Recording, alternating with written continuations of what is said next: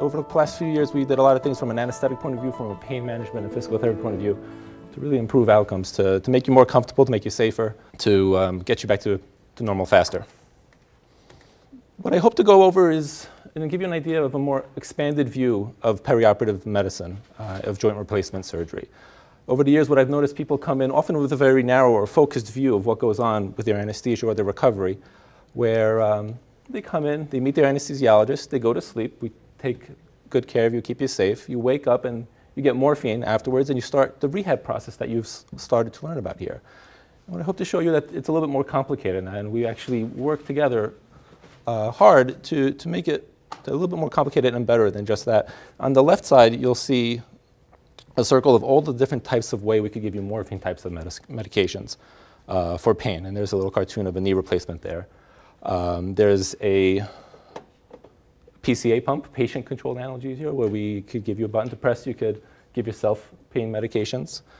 This is intrathecal or spinal morphine. We could give you morphine into the spinal anesthetic that you get for your surgery. That lasts 18 to 24 hours to keep you comfortable. IV morphine types of medicines. This is Percocet. We give you pills.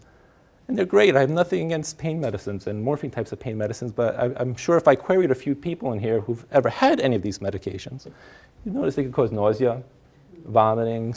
If you see sedation, a loved one had surgery, and they get some pain medicines and they get sedated.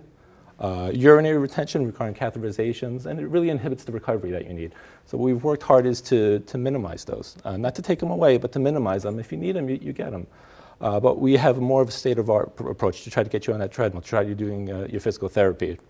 This I'll talk about a little bit more is my ultrasound machine, which we use for regional peripheral nerve blocks.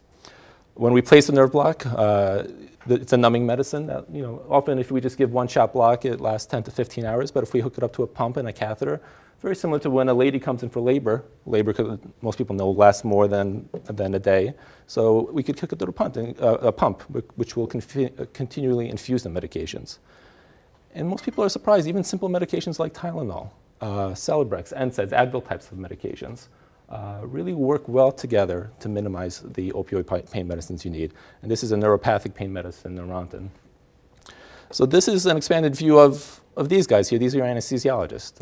We think of more than just taking care of you in the operating room and just giving you morphine. And you'll see we've had some really dramatic results.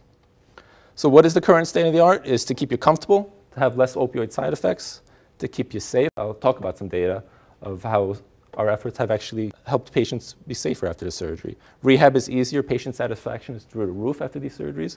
I think we're up to the top 1% nationally in our Press Ganey scores. Patients satisfied with the aftercare after their surgery. Better outcomes and in this age, even cost. Patients can go home sooner. They need less medications to treat their nausea, less catheters for urinary retention. They're safer. So it's really something that we're very proud of. So what is multimodal analgesia? You've heard it a few times today, and a lot of it is using those other medications which I showed you to minimize the opioid types of medications. This is our cartoon where you see how a surgical stimulus starts in the tissues in the skin, travels up towards the spinal cord, up the spinal cord, and then to the brain, and that's how the brain senses discomfort after surgery. And this is a long list of different mediators that mediate that signal, that pain signal from the skin to the pain. Not one of these is an opioid mediator. So, I mean, opioids do play a role, but not an opioid receptor. These are different types of mediators. So there's more to it than just giving somebody a morphine type of medication.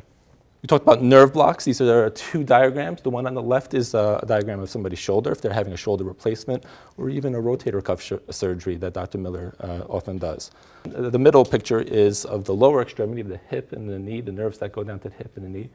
And depending on where the surgery is, we could deposit numbing medicines, Novocaine types of medicines, to those areas, numb up that area, and numb it up for 10 to 15 hours or for a few days afterwards.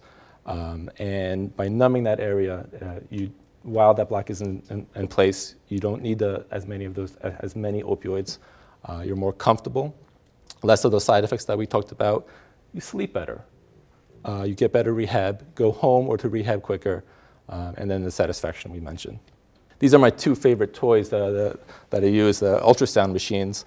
I always like to tell a story when you do regional nerve blocks is before I started training, when you met your anesthesiologist, you got a nerve block, you would go in the needle depending on where the surgery is, and when the anesthesiologist poked your nerve, you said, ouch, and they knew in the right space.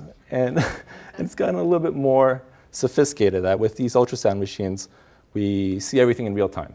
We see where the nerves are, we see the surrounding blood vessels, the muscles, the tissues, see the needle as it approaches the nerves. We don't have to touch it. Just nearby, inject some medication. The numbing medicine bathes the nerves, and it anesthetizes them for as long as the numbing medicine is there. It's very useful. We know exactly where the medicine's going. We know exactly where the catheter is placed. And I'm very confident that I could give you a good block. The benefits of an ultrasound, once you learn it, and I think a lot of anesthesiologists in the country are scrambling to try to learn it, it's easier. You don't have to go in, you don't have to poke a nerve. More recently, a lot of anesthesiologists will go with a needle that is attached to a stimulator that delivers a little current. And when you approach the nerve or touch the nerve, it'll cause your muscles to twitch. And then you can localize that you're in the right area there. And this is a lot easier. You don't have to touch the nerve, you don't have to stimulate it. It's more comfortable for the patient. I'll argue it's safer for a lot of the procedures, and the success rate increases. Now, we mentioned that once you do these blocks, they do wear off. So for many procedures, especially for the shoulder replacements and the knee replacements, we'll place a catheter there that could stay up for up to 2 days, give the numbing medicine through a disposable pump, often a disposable pump that could be thrown away at home, and it'll give the numbing medicine for up to 2 days. Putting it all together, when you get the numbing medicines there, and you start giving other medications, even as simple as Tylenol or the NSAIDs, the Advil types of medications, neuropathic medications like Neurontin. We do other things intra-op. We give steroids to decrease inflammation and provide comfort, and that also decreases nausea, vomiting. We use ketamine. I'll circle all the medications here. We use ketamine, which is a neuromodulator almost, where it helps prevent chronic pain.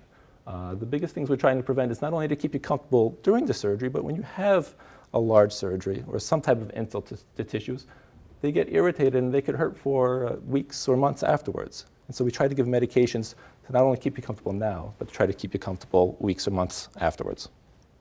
So when Tori approached me a few years ago and she wanted to start doing this, I was very excited because I knew it would be very helpful and it would work well.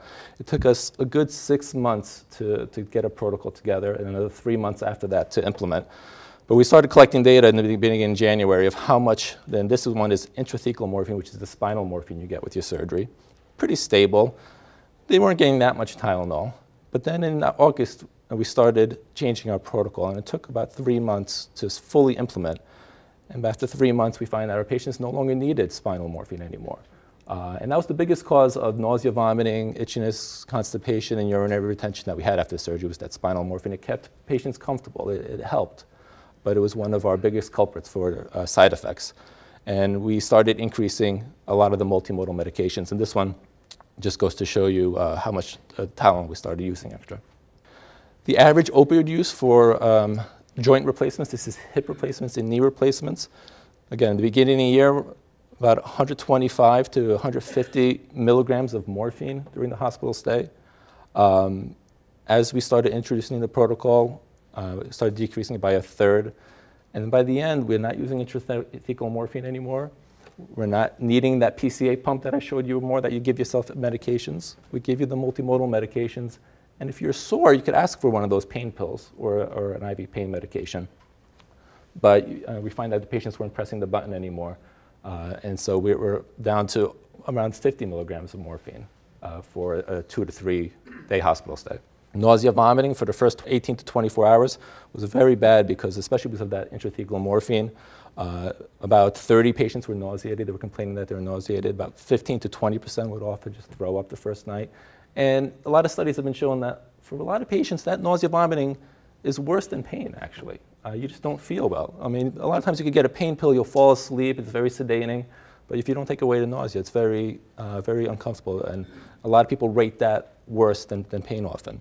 And with the new multimodal protocol, we're getting down to 5%, very rare vomiting, and the nausea is much more improved also. What have we accomplished over the last few years? About half the opioids that we used to take is probably Even better now, we just stopped collecting the data once we had a new computer system, so it was hard for us to have a continuous trend. But we've noticed that patients are more comfortable. Tori tells me stories where years ago, if a patient got out of bed after surgery, took a few steps towards the bathroom, it was a great day. And now physical therapists will tell you that it's common for patients just to walk down the hallway. And if they're not, then we actually have to look into it because they should be. And so it really has increased comfort and physical therapy and rehab, less side effects we talked about. I have to credit Al Tagliavia, one of the other anesthesiologists who spearheaded some data collection on safety during this time period where we instituted what we call RRTs, or rapid response teams, where somebody, if they had too many opioids, they got sedated, they're too sleepy. Well, we have a whole protocol of things we could do to make sure they're safe. And that significantly decreased over the time. And it was some dramatic results. Rehab is easier. We talked about patient satisfaction, better outcomes, and cost. So in summary, I hope you have an idea of an expanded idea of what we could do as anesthesiologists and as a team to keep you more comfortable. I hope that if you plan on having surgery, whether it's joint replacement or any type of surgery, that you keep in your mind that it's more than just going to sleep and getting morphine types of medications. There's more things that should be going through your team's mind, and there's a lot of people in this room dedicated to making sure that happens for you over here. So speak to your anesthesiologist about them. We're always available. Thank you.